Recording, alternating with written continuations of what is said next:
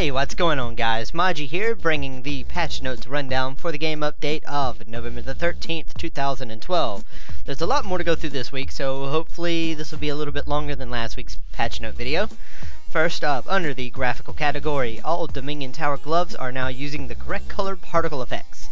The Dragonkin and the Tail of Two Cats cutscene have been graphically updated. Ariane, Ozen, the Raptor, Owen, and Xenia no longer appear multiple times in certain locations. They fixed an issue with flickering on one of the docks in the Fremennik province. The yo-yo animation has been corrected. The bow/curtsy icon now switches correctly when a player switches gender. A small graphical glitch has been fixed on a wall in Varrock.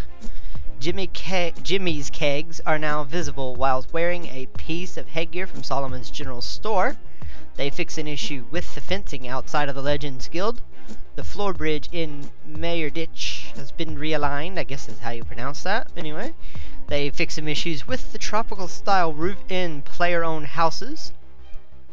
Solomon's Store mining animations no longer play when a player tries to open a mining door in Dungeoneering that they don't have the requirements for. They fix some stretching on Stanky Morgan, Chief's Thief Robbins, Estrith's, and the Doomsayer's faces. Boy, that was some interesting names. Royal Dragon had chaps no longer attached to crossbows when firing. Crafter Dirndl's apron no longer clips through knees when burying bones. They fixed an animation issue when filling the Ogre Bellows.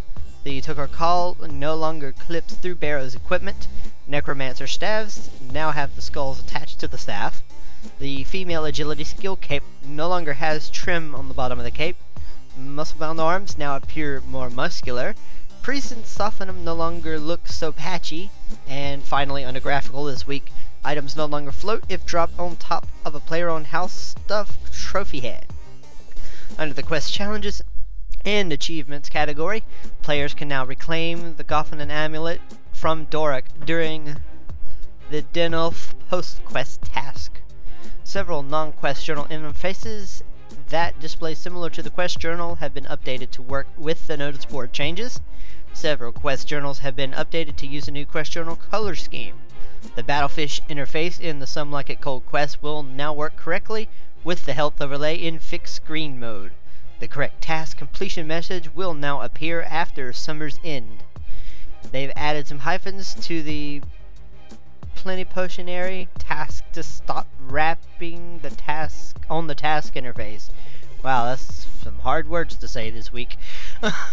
The Sawmill Challenge no longer accepts quick jobs.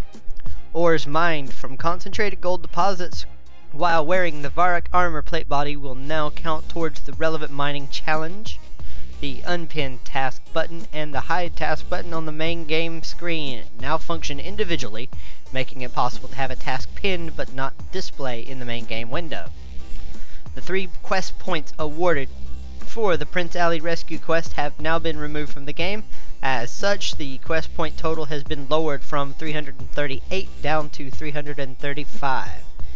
Next up, under the skills and minigames category, the first wave of the fight kiln will now spawn correctly when a player tries to click out of a dialogue window. A blocked location has been removed at the Herblore habitat to prevent a Jadenko getting stuck. And players can no longer gain lots of experience from the Dagonoth Sentinels in the Dominion Tower. So that method of training attack seems to have been patched up, or nerfed, should I say. I don't really know how they fixed that, but I guess time will tell. And finally this week, under the other category, the Cure Poison option on the life points icon near the minimap now works correctly with the prayer book reward from the Great Brain Robbery. The Falador South Wall agility shortcut now awards a token amount of agility experience. Ghostly robe bottoms have been added to the Dragon Keepsake box whitelist. Wow. Some audio has been added in the Calphite Nursery and the Vulture area of the desert. There is now a warning on exiting the Tears of Guthix cave about needing a light source. A ladder in the lighthouse dungeon has been rotated to make it conform to the laws of physics. Gravestones will now be moved out of Botany Bay. Locked dungeoneering doors no longer break players' route finding, which is a freaking awesome fix. An issue with the assist system displaying the wrong amount of bonus experience being awarded has now been fixed. The Ursa's shoe shop now refers to the bluish shoe color, roguish brown, as blue. Hit marks now appear on the final hit against the carnivorous Chinchompas. We have improved the examine info on cooking urns to avoid misinterpretation, so that's definitely a good update. Broadcasted messages will no longer refer to the Bandos War Shield as a Bandos Shield. Players can no longer get behind the Warriors Guild Bank. A typo has been fixed in Willow's chat. They fixed a typo in the Adventurer's log when obtaining Dragon Rider gear from the KBD, and free players will now be moved out of the Chaos Temple upper level in the Wilderness. So that is all of the patch notes for this game update. There was a dramatic increase in the amount this week over last week, and I'm sure next week will have a nice big chunk with the EOC coming. You can check out one of the other 2 recent videos on the screen, and feel free to subscribe to my channel for another rundown next week. I must thank you all for watching, and enjoy the update.